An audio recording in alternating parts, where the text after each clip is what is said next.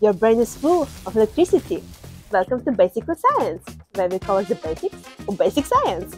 I'm Kamila Nasirova. I'm a researcher at our institute. In my research, we observe how neurons communicate with each other. Neurons are the type of the brain cells that send and receive information. They do this by finding something called action potential, electrical stimulus that travels throughout the neuron. Let's look a little bit closer at the synapse. Synapse is a place where the neurons send their neurotransmitters into. Neurotransmitters then attach to the receptors, stimulating different responses. Sometimes neurons tell each other to be quiet. Those are inhibitory neurons. Other times, they tell each other to wake up. Those are excitatory neurons. Our team at the Allen Institute explores the electrical activity of neurons and how they communicate with each other. Using this electrophysiology, we patch into the cell and measure their electrical properties. This way, we learn more about the different types of neurons.